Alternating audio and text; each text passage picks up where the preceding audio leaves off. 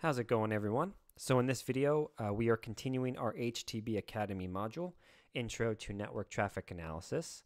And we're in the Wireshark section, and we're doing the third set called Wireshark Advanced Usage. I skipped the second set because there was no questions to answer. So I'm doing a video on this third one. You don't need a VM environment or anything. All the answers are provided here on the web page here. So it'll be pretty easy. This one's not too difficult. So with that being said, let's jump right in. So the first question asks us, which plugin tab can provide us with a way to view conversation metadata and even protocol breakdowns for the entire PCAP file? So the answer is statistics. So let's go scroll back up here. So there's two tabs, right? We have statistics and we have analyze.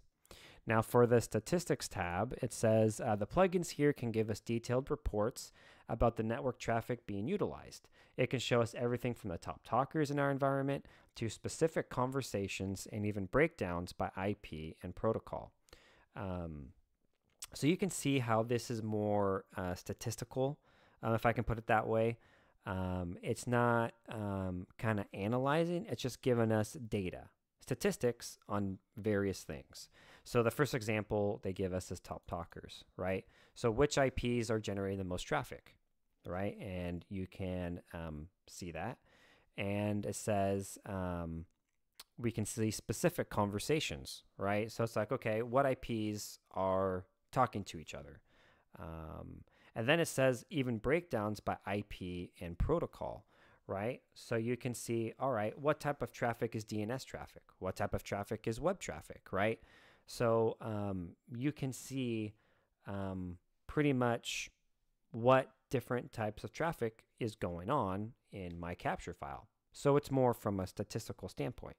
So the answer is going to be statistics. Second question, it says, what plugin tab will allow me to accomplish tasks such as applying filters, following streams, and viewing expert info? So the answer is going to be analyze. And you can see some of the keywords in the sentence under analyze.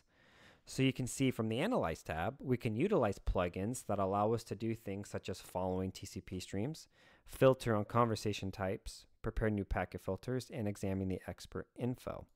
So you can see here some of the keywords in the second question, expert info, following streams.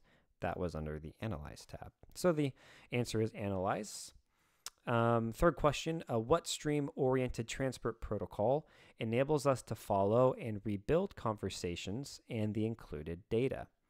So let's go ahead and scroll back up here to the TCP streams. Okay, I think it was a little, was it, I think higher? Yes. Okay, so following TCP streams. So it says Wireshark can stitch TCP packets back together to recreate the entire stream in a readable format.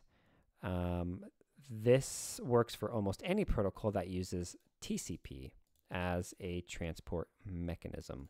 So TCP is going to be the answer there. True or false, Wireshark can extract files from HTTP traffic. So the answer is true. You can actually see that one of these videos here. Let's see if I can extract files. Okay, so if you kind of watch the video, they're extracting files with the HTTP protocol. So you'll see it once they click close there. You're going to see up here it says export HTTP, right? So the questions asked us, Wireshark can extract files from HTTP traffic. True. We saw that example in that video. And then true or false, the FTP data filter will show us any data sent over TCP port 21. The answer is false. So let's go to the FTP data filter. And right here. So FTP data, it says will show any data transferred over the data channel port 20, right? So it's port 20, not 21. So the answer is going to be false. All right, guys, so that's it for this video. It was pretty quick and easy. So I hope you guys found this video helpful and useful. If you did, please like and subscribe to my channel, and we'll talk to you guys later.